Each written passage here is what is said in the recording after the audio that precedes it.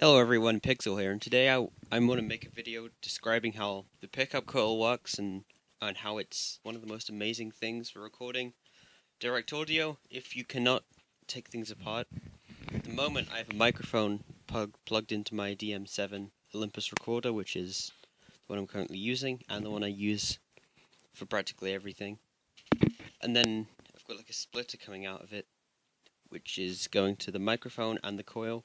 So you should be able to hear me talk and record at the same time. Now this cable, if I remember correctly, is a bit odd because this microphone was not the most expensive microphone I'm using right now.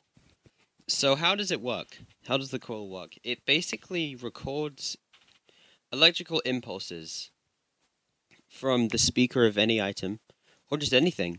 They originally were made for telephones, but they never... Well, I guess you can use them for that, but I don't.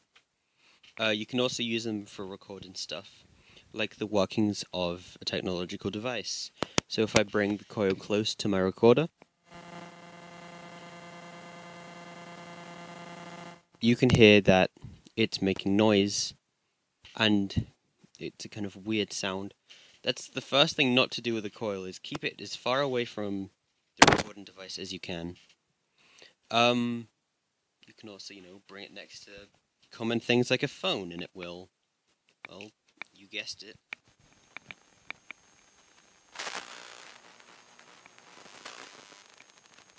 It will make the sounds coming from the actual hardware and software, mainly the software, so it will pick up things like that. Another thing to note, if you're recording anything with a motor, it won't work. It will, not unless the thing has a test mode. Do any of my iDogs have batteries in them? That's the question, because I want to show this off. Let me just pull out a robot. Turn this microphone off for a second.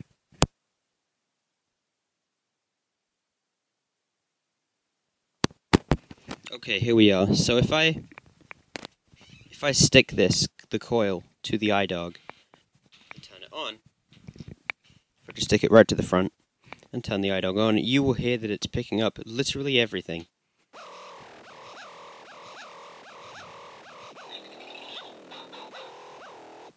Now, even if I put it right up close to the speaker, it does have a suction, and you will hear that is far too loud.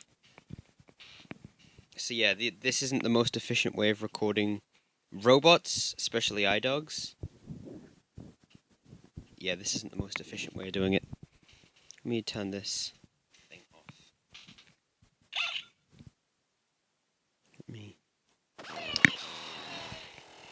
Okay, and now... So that's the things it can't do. It also can't do things with excessive amount of lights sounds. So if we take, for example, a very common example of this is if any of these have batteries in, the Hasbro Simon Micro Series. I don't think any of mine have batteries in right now. Or a game like, I don't know, the Rubik's Slide over here. You will hear in a moment it has constant light ambience. So if I just press this here and turn it on. Free play. Easy. You will hear that the lights, depending on what you're doing, will distort the sound, not unless you bring it close up. Even then you can hear it.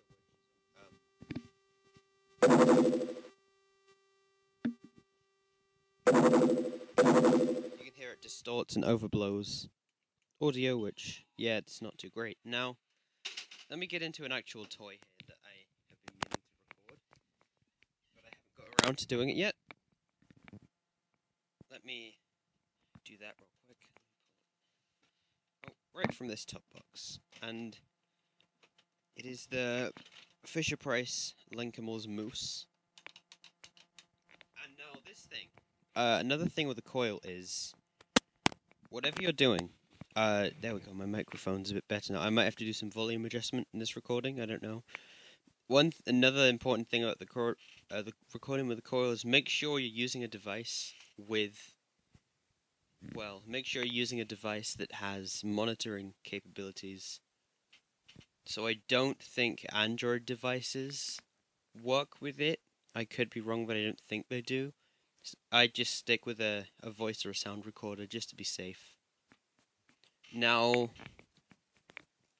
if I mute this microphone now and put the moose up to the coil up to the moose's speaker, you will hear that it is slightly distorted.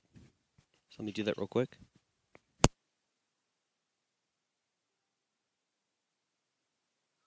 Hello. Or, you know, it won't pick up Sing. any noise. Well. Hello, friends. How are you today? Okay, so this is okay. Let friendship light the way. Laughing, learning, and you'll hear the audio is slightly compressed, but there's nothing you can do. If I try to mute this again. Yeah, so don't you? It's weird. The way I have it set up at the moment is kind of weird, but this toy just inherently sounds weird by itself. It doesn't actually sound too bad. 1, 2, 3, 4, 5, 6. Yeah, this is another thing I have to 7, 8, 9, 10.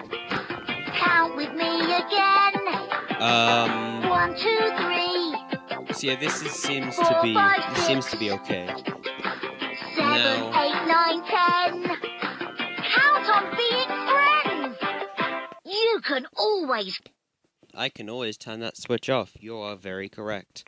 Now, one thing I will say is that this doesn't work on everything, especially if the toy you're having to record has a soft exterior like the MyPal Scout, or let me grab this thing real quick. It's this teddy bear I have that I bought at a charity shop recently. I went there and found some stuff. Now the problem with it is that, well, oh, hello there, MyPal Scout. Where is it? Can you shut up, Scout? You probably here it is. So you'll be able to tell with this. Again, I don't know how well my audio is coming out in this recording. This is just a test. Let me turn the coil back here again. Let me plug it back in. So this thing doesn't natively sound that great because, well, it's got all this padding around it. So let me turn it on and show you what I mean.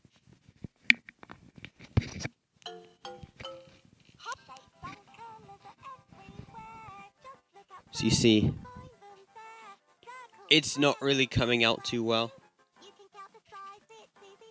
I mean, you can, but it's very quiet. So what I do with anything soft is open battery bay thingy, and then I take this section out, and then I cut a hole just big enough for the coil, so that, and that's coming from the microphone, not the coil. Just trying to rip this out. And then I made a hole so that the coil can sit flush up against it. Like this. Now you'll hear, it might be a bit loud, but this is sometimes the best you can do with these kinds of toys. I love cuddles. You hear they're much clearer. I'm Sandy, the teddy. I'm hungry for more honey. I love lots of cuddles too, especially if they come from you. Yeah, you hear they're much clearer than have it on the back, which would make it sound like this. Give me 5. Make it sound quiet. Clap, clap, clap your hands too. Clap, clap, clap with me. That's a lot Hugs for you and lots That's of back on the hugs for me. speaker there, so you can hear it. You can hear there's a very clear difference. What else was I going to say? Oh yes, if you have a toy that has volume, always make sure that the toy is at the lowest possible volume it can be. Oh no, don't do that. Something I should not have done is move the recorder too close, otherwise you'll hear that noise. Now I will talk a bit about once you have done the recording. If it is on, of course I have mine is just going to be in mono for the sake of this recording, but 9 times out of 10 you will hear that the recording's in stereo and only coming out the left channel, so that's not too great. You just need a simple audio editor to convert the video or audio file from mono, stereo to mono, really. Sometimes you'll need to make adjustments to things like auto gain, which if you have a device that supports it, turn it off, otherwise the recording will sound odd. And then there are times as well when the recording, or where you can't do anything because the speaker just naturally sounds tinny and odd. In that case, it would sound better if the recording would be resampled to around 11,025 Hz, which works primarily for most things. There was one other type of toy, I can't remember what it was, that I was going to try and describe, or I don't know what it was. Let me just pull out another example of... Oh yes, I know now. I know what it was now. Where is it? It's up here. Another thing is, whenever you're recording with a coil, it's not completely soundproof. You do sometimes get a bit of mechanical stuff. Let me turn this on.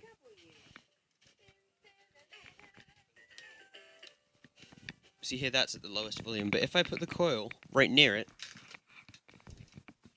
I don't need to feed it through this little gap where the speaker is. So you hear that, it's coming through well, but... How many do you know? You can still hear me spinning the wheel. Look all around. T. Spin a letter. U.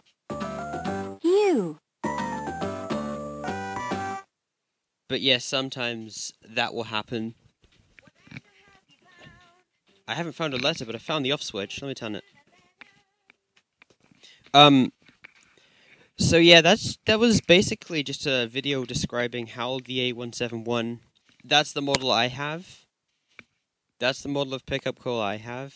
I've had mine for 4 months, and it's still going well.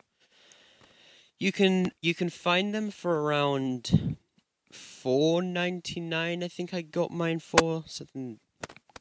Oh, this cable is, like I said, the microphone I'm using is not anything to be proud of here. I'm just kind of working with what I have. But yeah, a pickup coil you can find on eBay, Amazon, a lot of places. No, I'm gonna have to start cutting things out of this recording because this cable seems like it's just about to die. Which, yeah. I guess I should have said, before I started the video, if you hear any noises that sound like this, then if you hear anything that sounds like this, then it's because I'm using a crappy... I can't even remember... So I'm using, like, this microphone that has... It's like naturally a 6.5 jack, but then I had to buy a converter for it, then I have it going into a headphone splitter, then I have it going to something else. So yeah,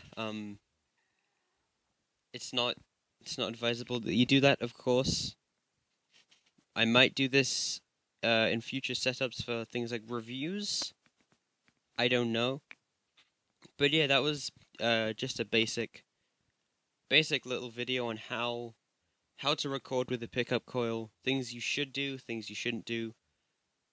And yeah, I don't know if I will or not, but that you can tell if something's been signal tapped, which is taking something with it's like taking something, putting a headphone jack on it, or connecting wires to the speaker or something like that, versus a pickup coil, which is just naturally pulling audio from it without having to take the thing apart, which is good because yeah, this device, it's great that more people are getting these now. But yeah, that was just a short demonstration on how to use the pickup coil. I hope this was of some help, and have fun with recording all the amazing stuff out there.